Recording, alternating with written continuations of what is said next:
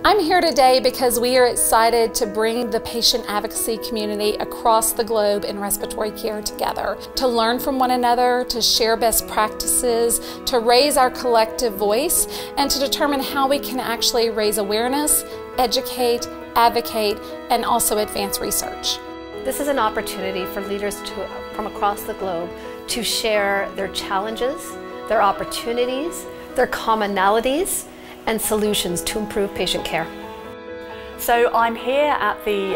GAP Global Patient Summit today because I think it's a fantastic opportunity for somebody like me who comes from industry to be able to have the opportunity to be able to hear directly from the patient voice. For the future of patients living with any type of airway disease, we're hoping that through collaboration with the groups that are present here today and patient advocates and hopefully the information that they share with us will help us bring newer and better medicines that patients will be happy taking, maybe even potentially a cure or some type of preventive medicine that will help them have such a better quality of life and have hope.